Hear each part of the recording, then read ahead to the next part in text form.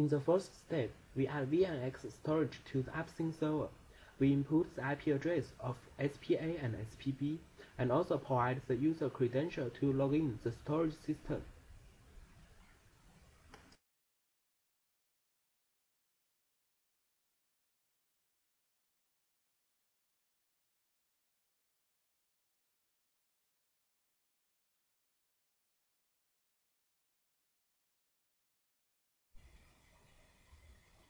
In this step, we add the vSend server to the AppSync server.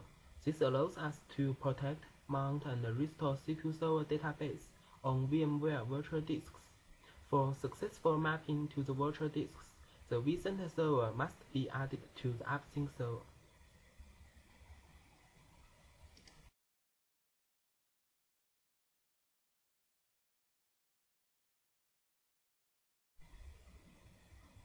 In this step, we add the SQL Server virtual machine to the AppSync server.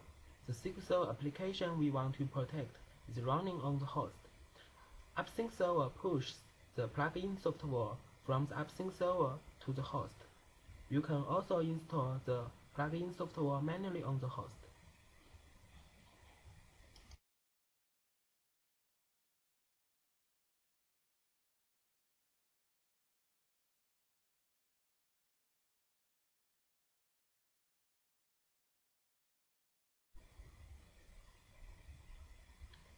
In this step, we discover the SQL Server instance and the OLTP database running on them.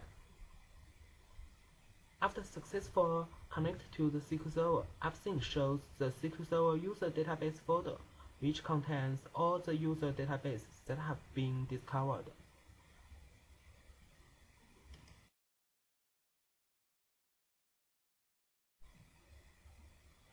In this step, we create an AppSync service plan to protect the SQL Server database by creating snapshots. AppSync provides 3 default service plans, and we can also create a new service plan by using an existing plan as a template.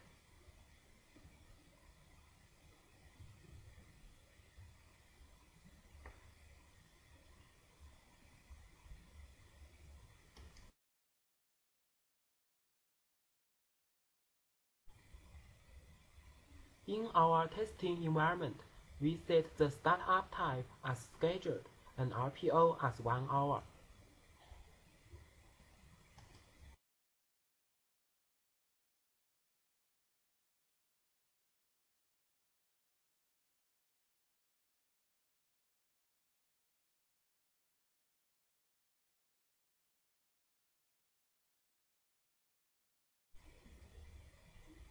In our testing environment, we keep maximum 4 snapshots for the database line.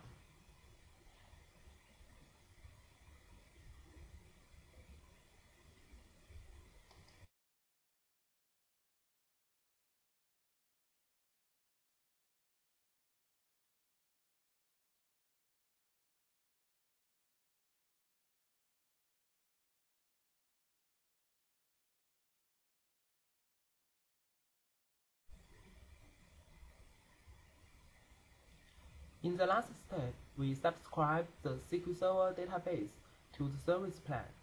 The AppSync server will execute the plan at scheduled time to create snapshots for the database line.